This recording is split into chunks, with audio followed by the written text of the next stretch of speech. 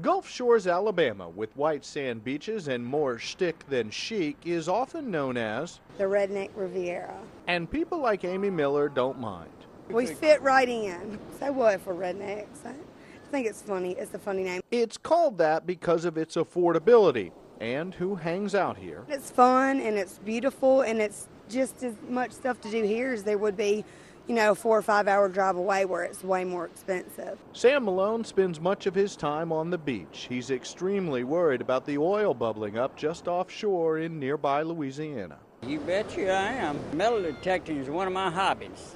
If the oil spill hits here, they close down the beach, I'm going to get depressed. And while you'd be wrong to call Daryl Alex a redneck, this is his home too.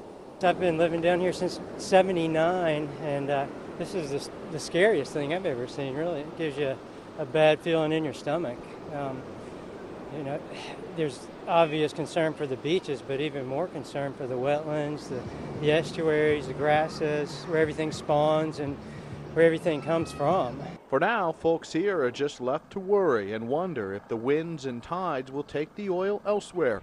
If not, they'll just keep hoping the booms and other defense mechanisms work. Otherwise, it could be the end of the Redneck Riviera. Rich Matthews, The Associated Press, Gulf Shores, Alabama.